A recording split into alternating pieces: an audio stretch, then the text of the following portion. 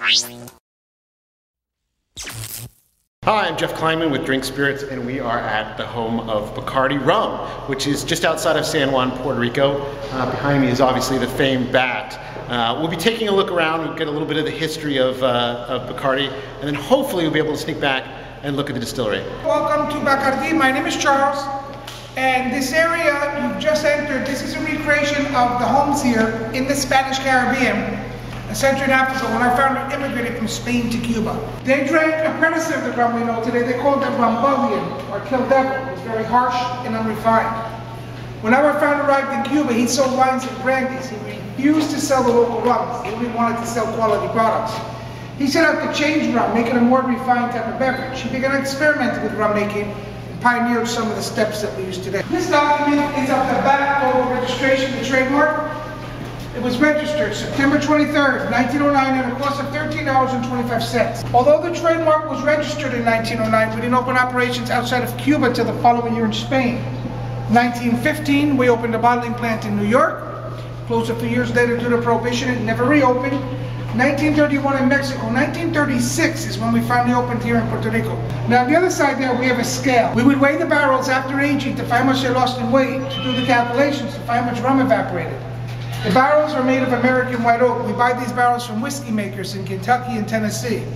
They by law, we only use them once. We use them several times. We get the barrels, we wash the barrels, we soak the barrels, also charred on the inside. That gives you from a nice smoky Roman flavor. It also opens up the pores on the wood. We lose a significant amount that evaporates every year.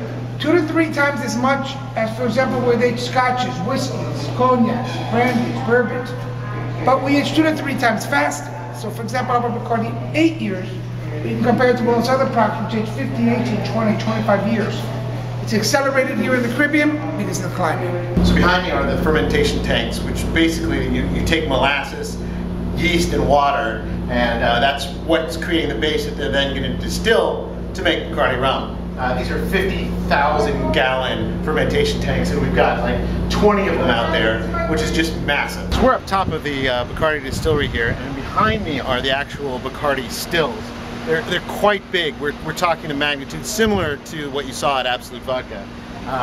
And this whole complex is an array of fermentation tanks, holding tanks, water treatment tanks, and then a massive number of warehouses that hold the rum. So behind me is one of the Bacardi warehouses. They're aging their barrels end to end, which is pretty typical for rum because of the high angel share. This warehouse keeps going back and back and back. It's really exceptional. This aging warehouse is divided into 4 sections, okay?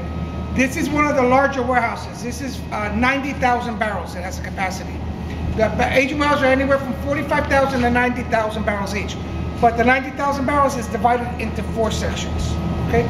We age in this warehouse each one of our proofs, okay, for different years. To be able to be called a Puerto Rican rum, it must be in the warehouse no less than 1 year. My name is Tomas. We're going to be talking about 3 different types of cocktail drinks that have made famous Bacardi throughout the years. Cuba Libre is the most served cocktail drink in the world. It is just Bacardi and Coke the way it's registered as an official Bacardi drink, but its name, Cuba Libre, in Spanish terms means free Cuba. Our Cuban friends now refer to this as La Mentirita, the little lie. But that's a whole different story. The daiquiris, we all go to many bars and clubs. They do serve us all these nice frozen daiquiris. Peach, mango, strawberries, banana, you name them, they'll make them. But the original daiquiri was not frozen. Simply lime juice, sugar with Bacardi light rum. At home, you get yourselves a nice little 7-ounce cocktail glass. First thing that you do,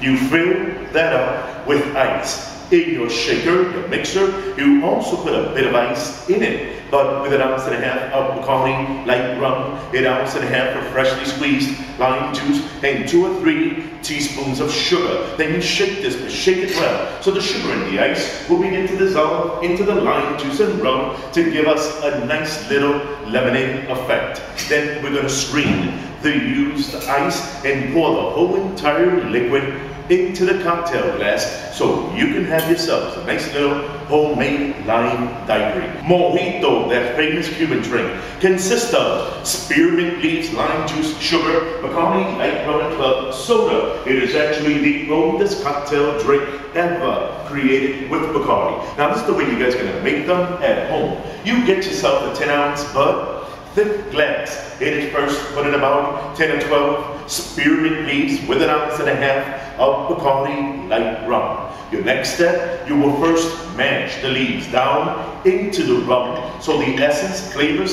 of the spearmint gives the rum a mint taste. Then you add your lime juice to it, preferred freshly squeezed, about 1 ounce or 1.5 ounces, 2 or 3 teaspoons of sugar. Stir all that up together, then fill it up to the top with ice, club soda, and stir again. That will be your mojito mix made at home. My name is Tomas. Has been my pleasure.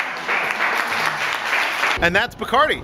I'm enjoying a little of their 8-year-old rum, which is one of my favorite products of theirs. And the operation here is just massive, one of the largest rum distilleries in the world. We do these videos for you, so make sure that you like them and subscribe to our channel. Give us some comments and let us know what you like to see. I'm Geoff Kleinman with Drink Spirits. Cheers!